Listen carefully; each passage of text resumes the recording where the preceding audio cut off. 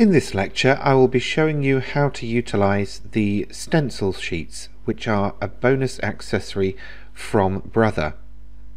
Basically they are a low-tack film that you can use to stencil through either with inks, paints, airbrush mediums, whatever you like really.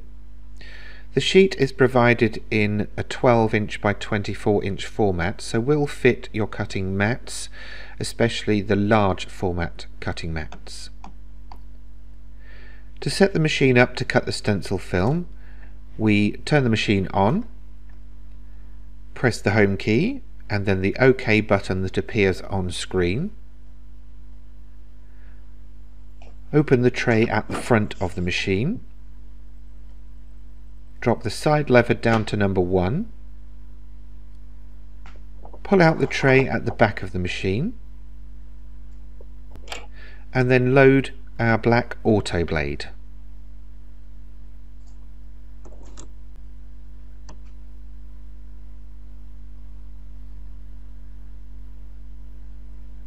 DX machines come pre-installed with a range of designs, and in particular there are some stencil designs already installed. Of course you can use your own. On this occasion I'm going to choose one from the library in my SDX 1200 machine.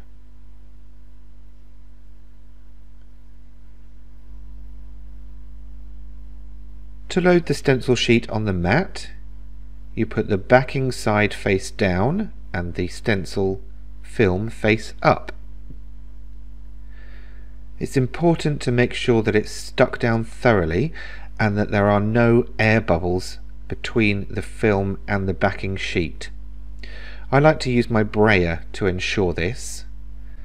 This is an important step as air bubbles can cause the film to lift from the backing sheet during the cutting process. You would load your cutting mat in exactly the same way you do for any other cutting operation. When you come to cut the design, it's always a good idea to scan a preview of where your stencil film is on your mat, especially if you haven't used a full sheet. By doing this, we can see where that film is and position our design accordingly.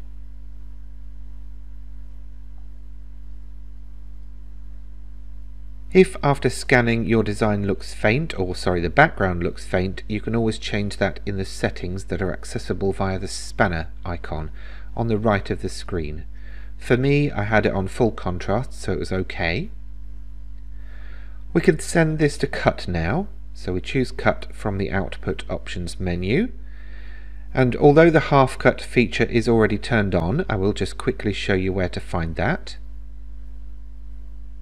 It's an important one when you're cutting things like vinyl or stencil sheets, because it helps the machine gauge how far through it should cut in order to leave your design on the backing sheet.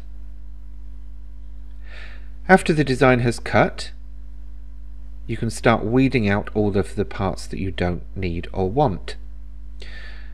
Sometimes I will put a weeding box around the design and I will keep the central part, especially if it's a basic shape.